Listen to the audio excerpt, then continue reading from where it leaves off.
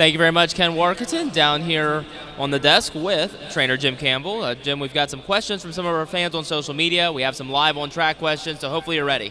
I'm ready. Alrighty, Jim. Well, first things first, we'll start with last week. Fashion Schooner, a very impressive winner in the Del Miller. Now, can you tell us a little bit about how she's training into the first Saturday in August, and also a little bit of your reaction to Joviality taking on the boys in the Hambo? First of all, I was happy that Joviality's going in with the boys, but there's still a lot of good fillies out there. I think this year, especially every class, there's a lot of good horses out there. So competition's tough no matter who's going to be in there. So, you know, we're getting her ready for next week's eliminations. And we have Gary DeLeo here on track with some live questions. Gary? Okay, I have a fan here, Joe from Livingston. Joe, what's your question for Jim? Hey, Jim, how you doing? I remember when you first started out and you were training Run the Table and the success you had that horse.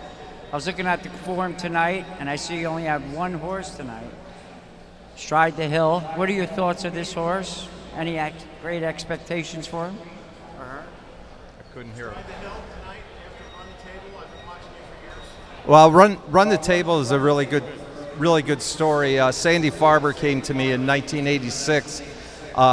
Back in the good old days when we had 16 barns here in the stable area, and said he wanted to buy a horse, and he said he wanted to buy a good horse. And it took 6 months to find him. Charlie Karp was the agent in the horse, and we bought Run the Table in the spring of 1987. And since 1987, I've been blessed to be associated with the Farber family, first with Sandy and now Scott Farber. When you see the Run the Table stable, that's Scott, Sandy's son. So Run the Table put me in a good direction with being a good horse, and set me up with a really great family with Scott and his father, Sandy. Now, Jim, tonight you have in race 3 Stride the Hill, Andy McCarthy driving, his horse Hamiltonian eligible. Tell us a little bit about how he's doing and what you expect tonight. Well, I think he's in a spot where he should be pretty good. He still acts like a green horse. Like, even though he's raced last year and he's had several starts this year, but he still acts like a green horse. He's got a nice attitude. I think he'll be the type of horse that probably later in the year he'll show his best. Now, Jim, these questions could have similar answers, but one of our fans asked the biggest win of your career and your favorite win. Well, the biggest win would have to be Taglaboo winning the Hambletonian. It was so special in so many different ways. Number one, it's our biggest race that we have in the business.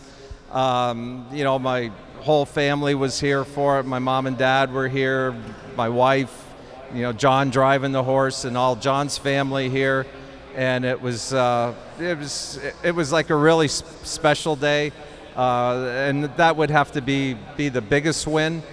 You know, as far as my favorite win, I've always got a saying, I've never won a race I didn't like.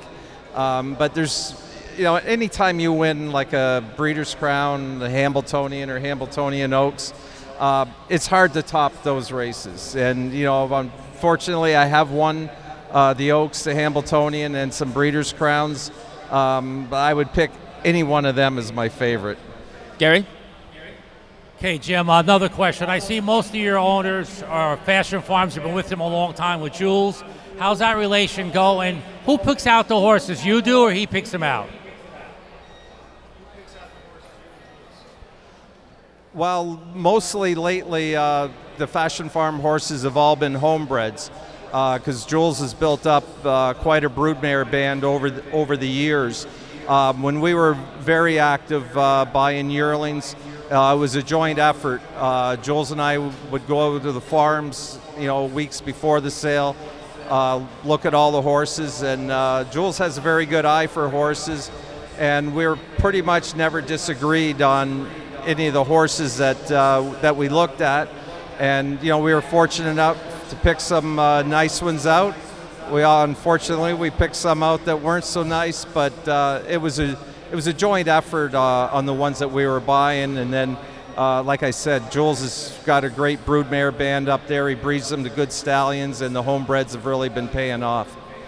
Jim, last question for you. A fan asked tonight, appropriate with the weather we have here. It's very warm tonight, but in general, talk about how weather affects horses and maybe how you as a trainer maybe adapt if it's going to be particularly hot or particularly cold one night.